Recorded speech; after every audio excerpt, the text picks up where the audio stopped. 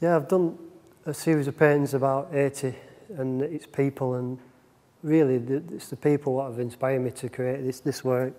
Really, I just wanted to make people aware that it's still a continuing disaster, even though it's not in papers anymore, kind of thing.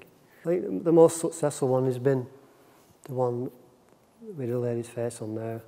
To be honest, I've had most comments about that and how it gets over the message which I'm trying to communicate, really.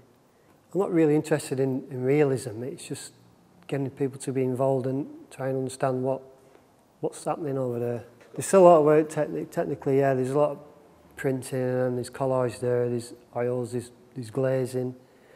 Them pictures with collage, and I've painted them with my fingers because I've stuck the collage on and used PVA, and you can't use brushes because I've had to paint them all with my fingers, and so there's a lot of different kind of methods, really.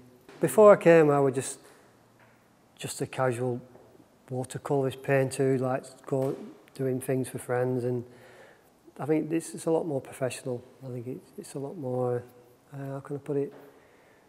It's got a lot more meaning now than it ever did before I came to university. It's just the research side of it, really. I didn't really know that being an artist you had to do so much research, and it involved looking at other artists and learning how they've created. Obviously, I'm a painter, so obviously I've been looking at painters such as John Keane and portrayals and people like that. But the course has been really good, to be honest. I've learned so much coming here.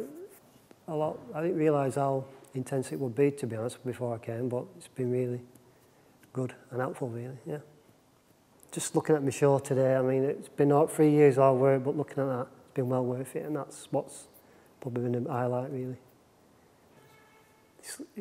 I mean, it's every artist's dream to get solo exhibitions and get people to like your work, and that's what I'm trying to do. I'm going to apply to do solo exhibitions at galleries, and hopefully somebody will take an interest. That's in the near future. It's a very good school. I mean, if anybody's got any passion in art, I think really it's a good school to bring that passion out of yourself, really, like I have.